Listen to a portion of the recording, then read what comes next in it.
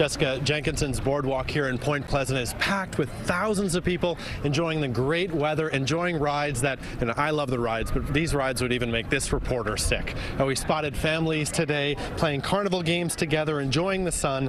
The lines to get on some of these rides, well, they were very long, but that did not discourage people from waiting.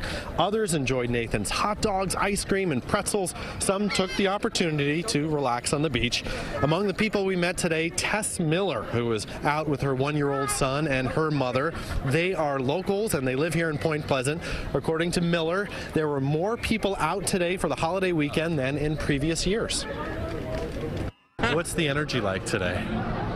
Very hyped. Everybody's out here and ready to ride the rides and brought their family down here, but it's definitely a bigger influx than you normally see. But I think it's very exciting.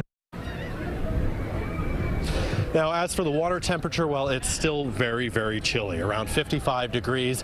But we spoke to two young girls. They were out there enjoying the water. They were surfing today. Reporting live in Point Pleasant, New Jersey, Matt Kozar, CBS 2 News.